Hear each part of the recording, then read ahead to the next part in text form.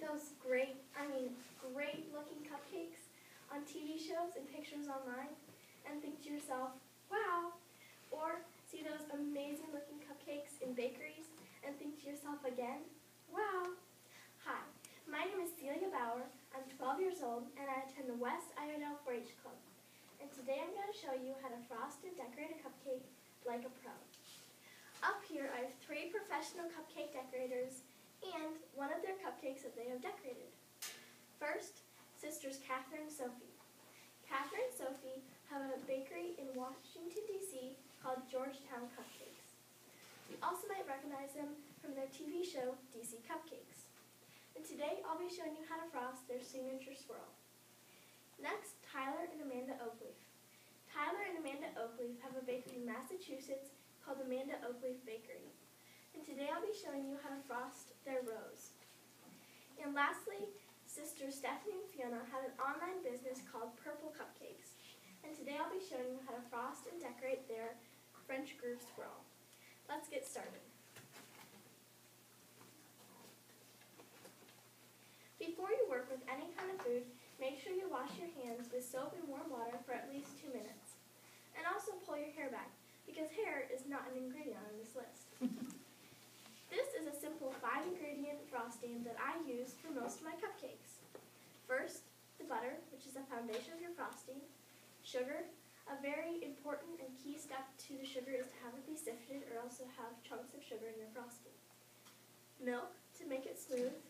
Vanilla, you want to really invest in a quality vanilla extract, not an artificial, because this is the flavor of your frosting, so you really want to invest in it.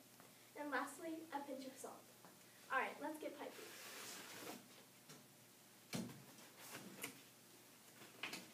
Here are 3 simple and easy to use cake decorating piping tips. First, the 1M. The 1M is very versatile and has many uses. For the 1M today, we're going to be making a rose from Amanda Oakleaf Bakery. For the rose, you're going to start on the inside, pipe into the outside, and once you get to the outer edge, gently release.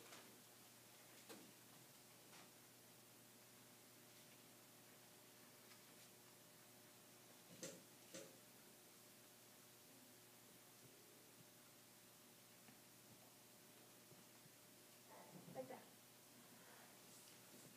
Another one.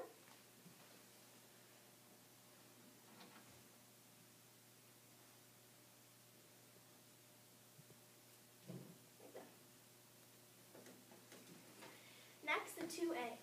The 2A, the decoration stands definitely more out in this one than most other tips because it's much more of a plainer tip. So whatever decoration you finish it off with, it definitely stands out most in this one. For the 2A, we're going to be doing the signature swirl from Georgetown Cupcakes. For the signature swirl, you're going to start in the middle, do 2 loops around the cupcake, and give a little burst of pressure. The way I remember this technique is start in the middle, stop again.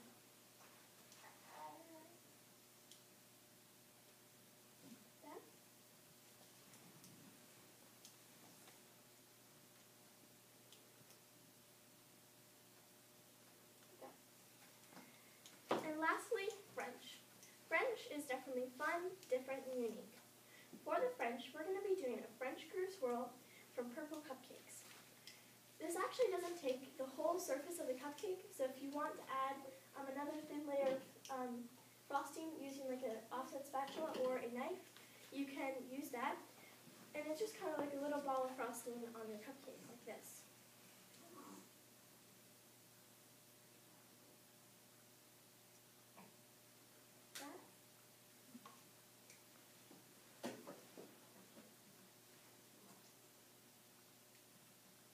Like that. Alright, so here are 3 professional ways to decorate your cupcakes. Let's move on to decorations.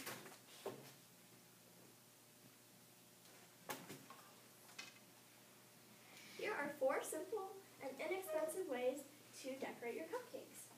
First, sprinkles. Sprinkles are probably one of the most classic ways not only to decorate cupcakes, but really any kind of dessert. Sprinkles, you can do something more creative and put them in a bowl or a plate, and then dip your cupcakes in it to more direct the way that you direct where you put sprinkles. Next, fondant.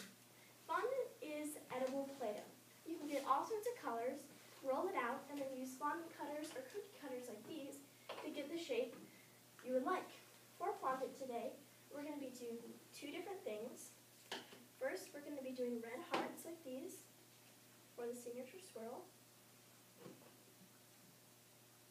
Place them on the top there. And we're going to do, you can have different patterns. The fondant cutters give also a choice to have little patterns. As you can see, there's some lines and details on this one. And this one is this turquoise heart. You just kind of seal that part. Like that. Thirdly, chocolate. There are 4 main ways you can use chocolate to decorate your cupcakes. First, by taking a block of chocolate and a knife, shredding and then putting the shavings on your cupcakes. There's an example of this with the picture up here on my poster. Second way you can use it is by taking candy melts like these, melting them in a microwave or a double boiler, and then putting them in a piping bag. Put the piping bag and squeeze it over your cupcakes. After the chocolate is hardened, it'll have a nice chocolate crunch. Third way you can use chocolate is with the melted candy melts. You can, again, put it in a piping bag, and instead of squiggling over your cupcakes, do it on a piece of parchment paper. Once it hardens, you can place it vertically in your cupcakes, and it'll make a nice vertical effect to your cupcakes. Fourth way is, again, with the melted chocolate, filling them with molds, like these. For today, we're going to be doing yellow chocolate butterflies for the rose. Like that.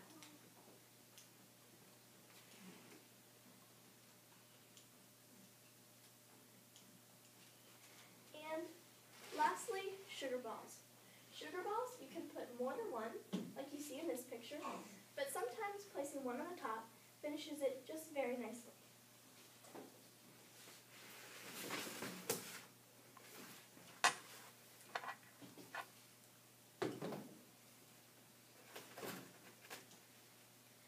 Even though cupcakes are for eating and get gobbled up in just a few bites, take some time, have some fun, and remember these few simple, easy tips and tricks to decorating and frosting your cupcakes like a pro. First, make sure you have a firm, smooth frosting. Second, by using these 3 simple, easy-to-use cake decorating piping tips. And then finishing it off with your choice of decorations. And there you go. You have just frosted and decorated a cupcake like a pro. Thank you. Do the judges have any